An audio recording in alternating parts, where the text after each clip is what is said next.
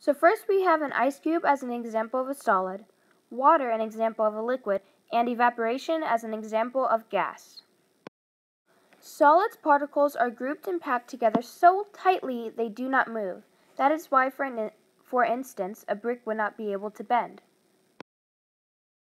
A liquid's particles are able to move just slightly in place. They are still bunched together, but in a way, they sway a little. This is why water is able to flow and fill in any shape it is given. A gas's particles are not bunched together like a solid or a liquid. A gas's particles are always bouncing off of each other. They are evenly spaced and a bit more spread out than a solid or a liquid. That is why gas can take any form it is given. In order for a solid to transform into a liquid, there needs to be an increase in energy. By heating a solid, the particles start to gain more and more energy. The more energy the particles take, the more unstable they get. They start vibrating more and more intensely until they break hold of their solid form. Once a solid form is broken, the particles now become less packed and turn into a liquid form. This transformation from a solid to a liquid is called the melting process.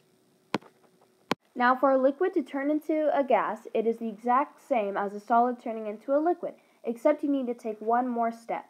In order for a liquid to turn into a gas, you need to add more heat to the particles to have even a more increase in energy.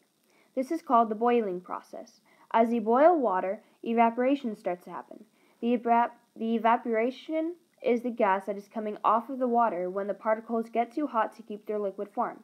Again, the particles start to vibrate, and then eventually with enough energy/heat, they break apart. That is how a liquid is turned into a gas. In order to reverse the process, you have to do the exact opposite. Instead of heating everything and getting the particles to increase in energy, now you're going to cool everything and have the particles decrease in energy. Now, in order for a gas to turn back into a liquid again, you need to have the particles decrease in energy. This process is called condensation. When a gas touches a cold surface, the temperature of the gas is cooled down to where it turns back into a liquid. Your breath is condensation, for example. When you breathe onto something and it fogs up and becomes moist, the gas has touched something cooler than it is, so it turns into a liquid. That is condensation. When the particles from the gas are cooled down and decrease in energy, they start to slow down and become packed into place again. A liquid transforming back into a solid is the same principle as a gas transforming back into a liquid, except the particles need to decrease in energy even more. This is called the freezing method.